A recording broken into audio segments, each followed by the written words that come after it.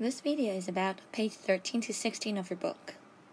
Like previous videos, I'm going to explain the difficult vocabulary first, and then I'll talk about the plot and characters. So let's start. Let's take a look at page 13 of your book. Let me first explain the vocabulary before I talk about the plot. And in this part, the inspector has just arrived, and he started questioning Mr. Burling. So let's take a look at these words. The first one, employees, employees. It means the workers, the staff of a company. And then number two, discharged, discharged. Mr. Burling said Eva was his employee a year ago and he discharged her. It means he fired her, asking her to leave the company. And then the next phrase, committed suicide, committed suicide. It means killing oneself. So when we use suicide as a noun, we'll normally use committed before it. So the whole phrase would be committed suicide. And then the next one, 1910, remember, is the year when Eva was fired from the Burling & Company, 1910, 1910. And then number four, out of this, out of this. When inspector started asking Mr. Burling questions, Gerald asked whether he should be out of this. It means whether he should be involved or not. So getting out of this means not getting involved. Let's continue on page 13. The first word, incidentally, incidentally. It means additionally, more information, like by the way, incidentally. And then next one, second one, modestly, modestly. It means humble, humbly. Here it also means simple, quiet. So Mr. Burling was saying that they were having a very quiet, simple, small family dinner only. And the third word, gravely, gravely. We may know that grave means a place when people died, you will be buried at the grave. But here is gravely, it means seriously, seriously. And then number four, mysterious, mysterious. It means secretly. And then number five, scandalous, scandalous. So it's describing whether the incident is a scandal that would cause trouble to the family and cause public outrage, so making people angry if it's in news about this family. Scandalous. And then number six, straightforward, straightforward. So it's not complicated at all. It's very obvious. That is straightforward. And number seven, the last one, wretched, wretched. It means unhappy, unfortunate. So the wretched girl, meaning the girl was very unhappy and she was a very unfortunate, unlucky girl.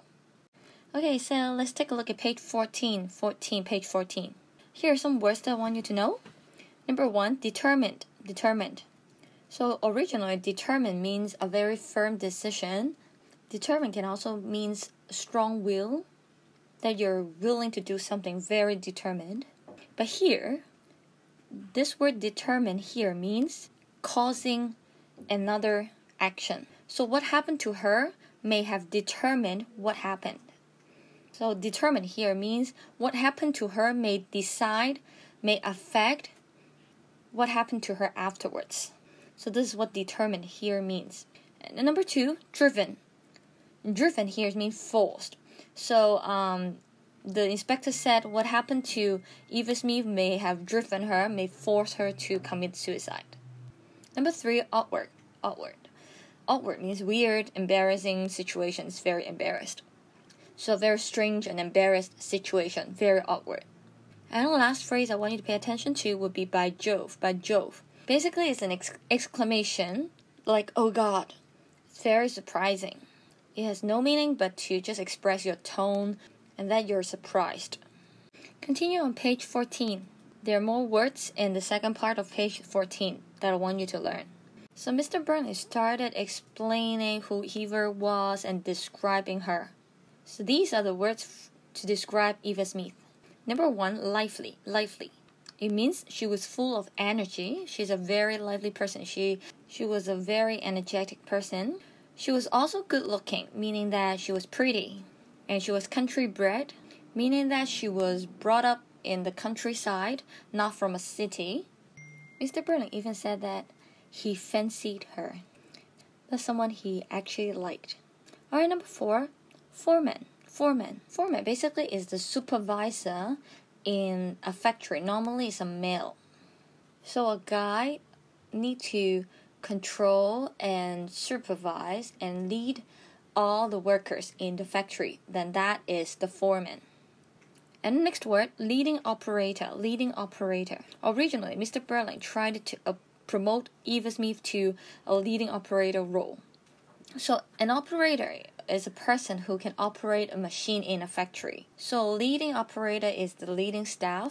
She might still be a worker, but she could lead several people in a team. A little bit like a mini manager in a team. So a leading operator. Still a worker who needed to operate a machine, but can also lead a little team in the factory. Okay, number 6, restless.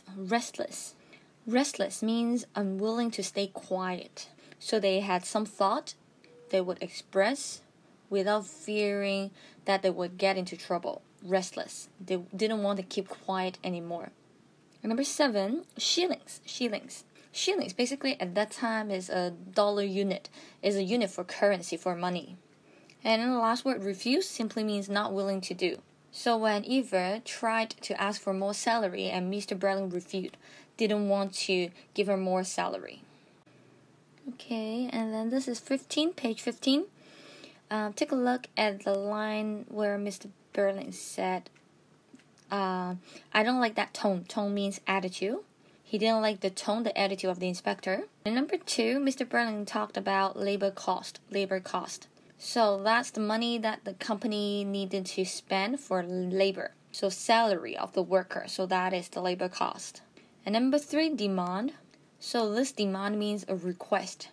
People request and ask for something, a demand. Number 4, satisfy. So if you're satisfied with something, you're happy with the result. So you're happy, you're satisfied. Number 5, strike. A strike means workers, they refuse to go to work. Normally, they will ask for something so that they refuse to go to work. So that is a strike. Continue with page 15. Number 1, broke. Broke here means running out of money. Bankrupt, no more money, broke. And then number 2, Mr. Berling described this strike as a pitiful affair. So like this strike was unsuccessful and he felt sorry for the worker. They were like poor because the strike wasn't successful. And then number 3, ringleaders, meaning the key leaders of the strike, ringleaders. The one who started it and initiated the strike, ringleaders. Number 4, come down. So come down here means making decision. So Mr. Berling said when the workers didn't go to work, he needed to come down sharply. So he needed to make a decision immediately so that he wouldn't lose so much money. And last phrase, asking for the earth. It means that if Mr. Berling didn't stop those workers going on a strike, these workers would ask for more and more that he could not fulfill at the end. So asking for the earth means asking for something that is impossible to give.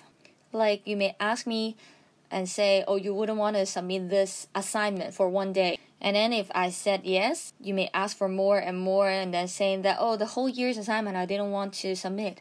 Then this is asking for the earth because I couldn't say yes to you. If you told me that you're not going to submit assignment for the whole year.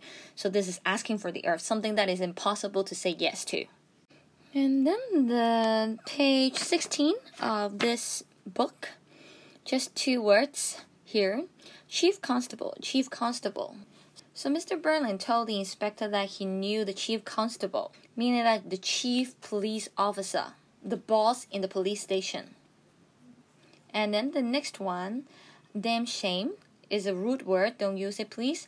But when Eric said it, he meant that it was very embarrassing and something that he wasn't proud of. So he was complaining Mr. Berling, saying that he was very embarrassed of what Mr. Berling had done. Okay, and the last part for vocabulary on page 17. And number 1, wages. Wages means salary, money that the company paid to the staff, the workers in the factory. Number 2, sacked. Sacked. It simply means fired, discharged. And number 3, she had a bit more spirit. Means Eva didn't give up easily. She had a very strong will. So that is what she had a bit more spirit means. And then number 4, brighten your ideas. Simply means having more clever ideas. So Mr. Berling was saying that Eric had some stupid idea and he should brighten his ideas. He should be cleverer. And then the next phrase, public school and varsity life.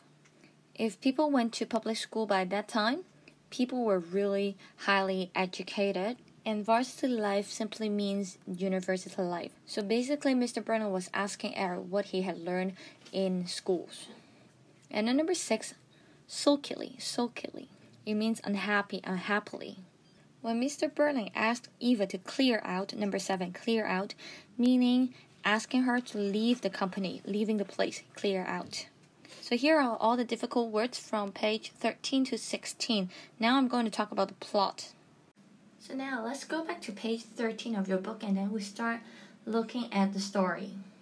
Remember in the previous page, the inspector showed Mr. Berling the photograph of Eva Smith, and by that time, Mr. Berling said he didn't remember Eva Smith at all. But the inspector insisted and continued to question him, and at the end, Mr. Berling admitted that he remembered Eva Smith. Mr. Berling didn't want to admit that he knew Eva Smith because he didn't want to get into trouble. He didn't want to get involved in any scandals because he was waiting for his knighthood to be received. But since the inspector insisted, so Mr. Berling had to admit that he knew Eva Smith and remembered her. And Eva Smith was one of his employees, and he had fired her a year ago. And when Eric learned that his father fired Eva Smith, Eric immediately asked, was that the reason why Eva Smith killed herself? Even Eric questioned his father. You can see that Eric never supported his father. And of course, Mr. Berling asked Eric to keep quiet and not to get excited. One of the reasons why Eric was a little bit excited, probably because he drank too much already. He was a little bit drunk. That's why before, on page 12, I remember, Mr. Berling asked Eric not to drink anymore when the inspector started to question them, to stop him from getting more drunk. And then Mr. Berling started to explain when he fired Eva Smith, and that was a year ago, no, almost 2 years ago. That was 1910, September, early autumn, end of September. So remember the dinner, the engagement dinner, where the story was set was April 1912, and 2 years ago, September 1910, Eva left the company because Mr. Berling fired her.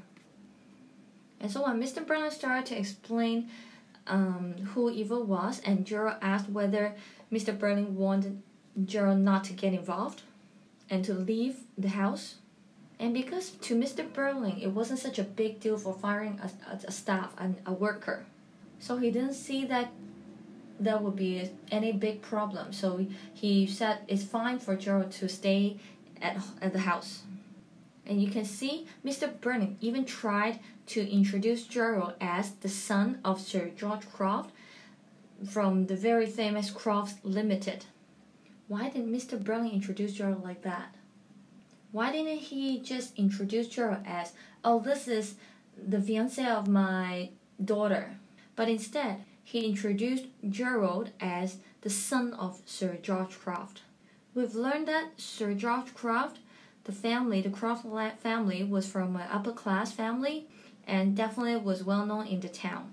So by introducing Gerald like this, Mr. Berling was kind of threatening the inspector, asking the inspector not to mess with these big people in the town, or he would have trouble at work.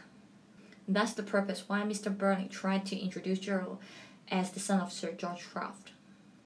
But from the inspector's reaction, he seemed not to know Gerald until Mr. Burling explained that Gerald was engaged to Sheila. And that was when Inspector realized who he was. And suddenly the inspector was very serious, saying that then he preferred Gerald to stay as well, because he was going to question him. And Gerald was surprised. And Mr. Burling was getting impatient because he thought that it was a scandal. And he didn't want any scandal that would affect his knighthood. To him, firing a worker was something very simple, not complicated at all. And it happened almost 2 years ago. So he thought that whatever he did, he should not be the one to be responsible for this girl's death. This is what Mr. Burling thought. But the inspector didn't agree. He thought that it was a chain of events. And Mr. Burling was the one who started it because he fired Eva. And that's why Eva left the company and experienced all the events afterwards that caused her to commit suicide. And that's why the inspector thought that Mr. Burling was responsible. But to Mr. Burling, he thought that it was nonsense. Because he thought that if everyone was responsible for what others did, that would be very awkward. And Mr. Burling thought that it was impossible. And that reminded Eric what Mr. Burling said before the inspector arrived, saying that everyone needed to look after themselves and look after their own family without caring about the rest of the people in the society. All you needed to do was to focus in your own family, your own business. And Mr. Burling didn't want Eric to speak any further, so asked him to stop talking, because he didn't want the inspector to know too much about their own family's businesses.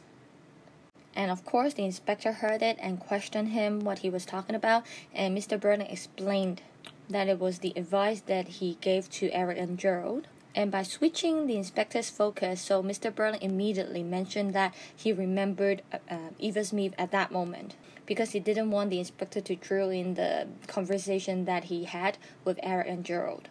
So here's a little description of Eva Smith, also a little background about her before she was fired from the Burling and Company.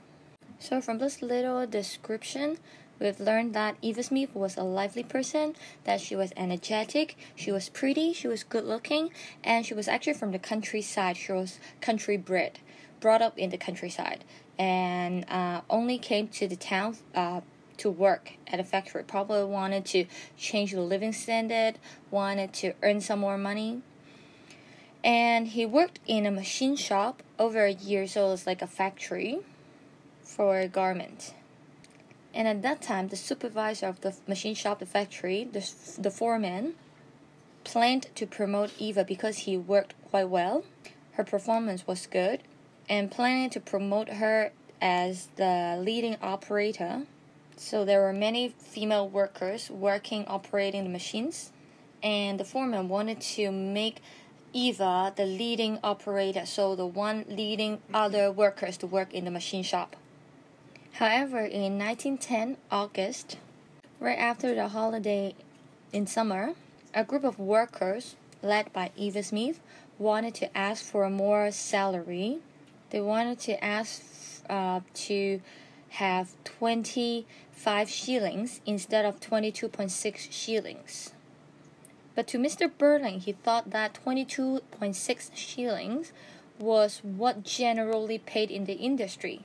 So it sounded like the average salary already. And that's why Mr. Burling refused to raise their salary.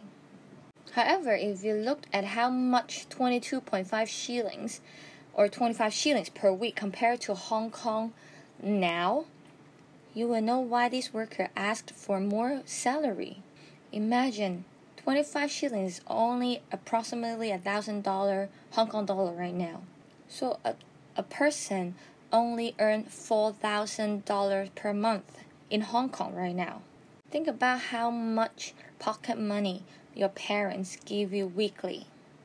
Imagine your family, your parents give you $1,000 a week, and you need to get your own flat, and you need to get your own clothes, you need to get your own food. You need to pay for your own transport to go to school. Do you think you will have enough? Will you ask for more if your parents only give you $1,000 a week and ask you to live on your own? And that's why the workers, of course, tried to ask for more salary because they didn't have enough for their living. But imagine if Mr. Berling had to raise the salary of each of his staff, and remember, he said he has several hundred of these staff working for him. How much he needed to pay extra. So of course Mr. Berling would refuse, right? And both sides, they have their own arguments, they have their own wish and need and demand. So that was the conflict between Mr. Berling and all the workers, especially Eva Smith. So take a look at this timeline one more time. And from this page, we've learned that Eva Smith actually started working in 1909 September. After a year, she started a strike in August asking for more money, and 1 month later, by the end of September, Mr. Berling fired her. And this story, the inspector was at the house in April 1912. That was when the whole Berling family was celebrating the engagement, having the dinner. So this is the timeline of the first events. But when Mr. Berling tried to explain why he refused raising the salary, the inspector didn't understand. He asked why. He asked why Mr. Berling refused. And Mr. Berling was shocked. He didn't understand why the inspector didn't understand. It was something very simple. Who would want to pay more money to hire staff if you want to earn more money, right? Of course, you need to keep the labor costs down if you want to earn more profit. And the inspector didn't understand. It's not that the inspector didn't understand that Mr. Berling wanted to earn more money, but he didn't understand how Mr. Berling was so cruel to the low-class working women. When people were suffering and didn't have enough money to support their own living, and rich people like Mr. Berling didn't offer any help, this was what the inspector didn't understand. And so Mr. Berling continued to explain, saying that it was his own business. How he ran his own business is his own business. Other people's comment shouldn't bother him, how he ran his own business. But the inspector thought that it was the inspector's business to care and learn and understand why Mr. Berling would do that. And he was with such pretty impolite tone, and Mr. Berling was not happy about it and he didn't like it. Remember, Mr. Berling always thought that the inspector was just a working class man, and he was in the upper middle class. Someone talked to him impolitely like that, he wouldn't be happy.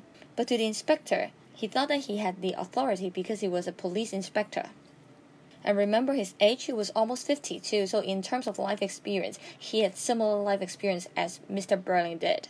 So this is why the inspector was there to talk to Mr. Berling like that. So the inspector continued to ask why Mr. Berling would make such decision by refusing to raise the salary of the workers, and Mr. Berling continued to explain. He said it was his duty to keep the labor costs down because he was the boss of a company. If he agreed to raise the salary of everyone, that would be a 12% increase of the labor cost. And to the boss, he thought that it wasn't a wise decision. And he tried to justify his action by saying that it was how much everyone was paying the workers by that time. And he explained that it was a free country. If you didn't like working at my factory, you could find another job and work at. Find another factory to work at. This is the concept of capitalism. It's free economy. No one would force the workers to stay at the factory to work. If you don't like, you can go to another one. But Eric pointed out a very important point. Was that actually these workers, they didn't have a lot of choices. It's not like they were well educated, and they were women. They were looked down by men. They wouldn't be given equal opportunity as other men would have received. So even it was a free country, because of these gender inequality, and of course of the social class issues, and also about education, Eva wouldn't have a lot of choices. And that's why she had to stay in this factory and work for Mr. Berling. And that's why she decided to ask for higher wages. But to Mr. Berlin, he thought Eric's speech was silly. Because he was young, he was inexperienced. When all these people started a strike, Eric didn't start working at Berlin and Company yet. It implies that he was very young and inexperienced. And so Mr. Berlin mentioned about the strike that Eva and other few workers initiated and started. And Gerald gave his comment here, saying that the workers wouldn't be able to survive after a holiday for not working, for not getting any salary. They would be broke. The workers would have no more money. And that's why Mr. Berlin continued to explain, yes, the strike was unsuccessful because all the workers, they needed the money. And if they continued to join the strike, they wouldn't receive any salary from the company. And so that after a week or so, after 1 week or 2 weeks, all these workers who were on strike, they needed to go back to the factory and work. And because to Mr. Berlin, he needed these people to continue his business. That's why he kept most of the employees at the usual rate, meaning that giving them the same old salary, and forgave them and let them continue to work at his company. But for several people, the ringleaders, like Eva, the one who started and initiated the strike, they were fired.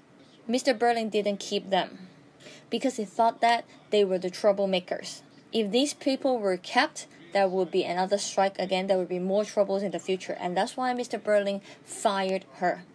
And Gerald agreed with Mr. Berlin.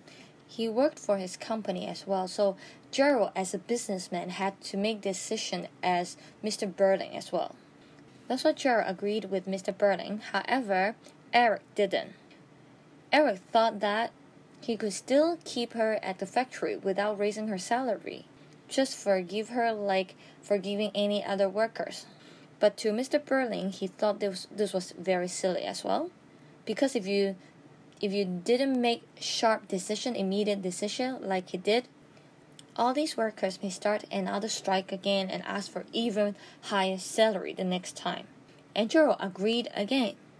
But the inspector didn't. He thought that paying this worker a little bit more is better than having them killing themselves at the end. After a series of unfortunate events, helping these lower class people when you have the ability is better than seeing these people die but you keep your own money. This is what the inspector thought. And so Mr. Berlin found it really weird how this inspector talked. And that's why he asked for his name again, and the inspector explained that his name was Goole, Goole. Remember how to spell the inspector's name. Don't spell Google, please. And Mr. Berlin tried to say that, he knew Chief Constable, the chief police officer, and they were really close friends. And the inspector said he didn't see much of him. So if someone knows your boss so well, probably you should be scared, right? But to the inspector, he wasn't afraid. Mr. Berlin continued to explain that he played golf with Chief Constable all the time, trying to show off this relationship once again to threaten the inspector not to mess with him, because Mr. Berlin could get this inspector out of his job if he wanted to. And the inspector wasn't scared and just replied he didn't play golf, to show that he didn't care about how you have relationship with all these upper class people. I was just doing my job, inspecting a case, being a real police. And Eric suddenly commented about how he felt so embarrassed and not proud of what Mr. Berlin did. So Eric continued to explain why he wasn't proud of Mr. Berlin. He thought that Mr. Berlin earned a lot, so he could actually try to raise the salary at the highest price as possible. He might not need to entertain everyone's wish, but he could try to raise the salary still so that he could make everyone had a better living condition, because Mr. Berlin earned a lot already. And because Eva had a little bit strong will, she didn't give up so easily. She was still a good worker and shouldn't be fired. This was what Eric thought. But to Mr. Berling, he thought that Eric wasn't at his position as a boss. Of course, Eric wouldn't understand how boss should control the cost, keep the cost down, and maximize the profit. And to Mr. Berling, he always thought that Eric was very young, inexperienced, naive. So Mr. Berling even questioned what Eric had learned from his schools. So to Eric, he felt very embarrassed because it was like a father complaining about you in front of an outsider, lecturing you in front of an outsider, and of course you wouldn't be happy. And then Mr. Berling cut sharp, saying that, I think there shouldn't be much that the inspector should know anymore. He just said, I fired her, she left, that's it. What happened to the girl afterwards? Mr. Berling asked whether Eva was out of the street, jobless, homeless, and the inspector replied, no, she didn't exactly go on the street, she wasn't homeless. So what happened next? Guess who was involved? We'll learn about that in the next video. So that was the incident between Mr. Berling and Eva, and we'll try to learn more about what happened next in the next video. Thank you for watching.